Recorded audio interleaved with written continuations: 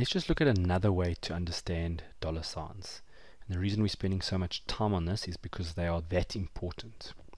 So what we've got here is a very simple block. You see it goes 10, 11, 12, 13, hundreds, 200s, 300s. We've created a whole bunch of formulas. So the first one has no dollar. So you'll see it looks at the first cell, and then we've copied it across and down. So what you should see is that this cell over here is looking over here. So the way no dollar works is this cell looks here.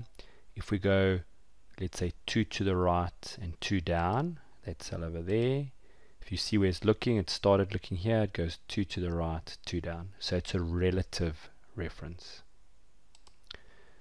The row dollar, we've now put a dollar sign on the 9.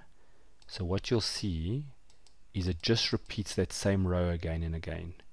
Because when it goes down, what it should do is move to row 10, but because of the dollar sign, it's not doing it.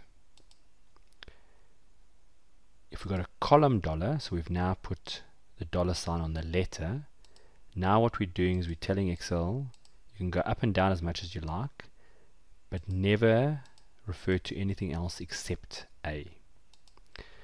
If we look at these formulas, so now we've looked at the numbers, just next door we've got the exact same thing, but now you see what the formula looks like.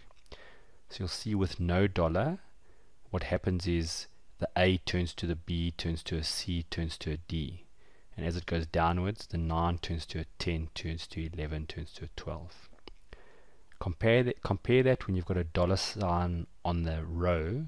So notice here, A, B, C still happens, A, B, C, D. But notice when we copy down, it just keeps referring to row 9. Same with the column. Here we've got the columns, and you can see 9, 10, 11, 12. So going downwards, it changes. But notice that going to the right, it's always looking at column A. And the one that you'll probably use mostly is where you've got a dollar on the A and a dollar on the 9. And notice here, no matter where we copy it, it's always going to look at column A, row 9. So this is a nice way to understand what will happen when you take a reference and move it around depending on whether there are or aren't dollars.